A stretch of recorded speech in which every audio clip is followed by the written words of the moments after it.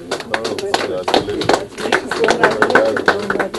your daughter that goes to our school? In one of the ancient Greek philosopher Plato's position, poetry is nearer to vital truth than history. This can be said about the poems written by the winners of the FCT poetry contest about the rich beauties of Abuja at 47. The FCT administration, while congratulating the top 3 winners, say this initiative is a way of engaging the youth and promoting inclusive governance. Art as a science helps us in expressing our humanity, showcasing our talents, and connecting with others in ways that enrich their lives.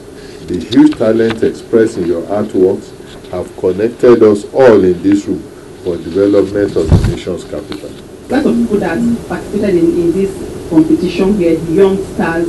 Some of them were not even born in Abuja, was created, but they follow stories and development, and they were able to create their own stories that appeal to the judges, and they were selected to be awarded this afternoon. We are showcasing the face of the FCT worldwide. And secondly, it's a way of encouraging our younger one to see to what FCTA is doing to us, saying that we are value to the nation capital. The essence of this brief ceremony is symbolic because we need to package and repackage Abuja and sell it to the world. I want to encourage you that you continue to do more. Abuja is our city, and we have to showcase it to the world.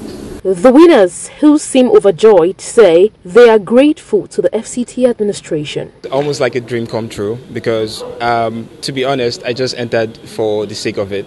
Like, I saw a poetry contest online and I decided to try out for it. And coming in third or second, rather, is something that no one would have dreamt about. This will go a long way to helping other people realize that Abuja do not only have this official outlook, but we can also break our walls and create bridges for one another. Joy Igochi, ITV News.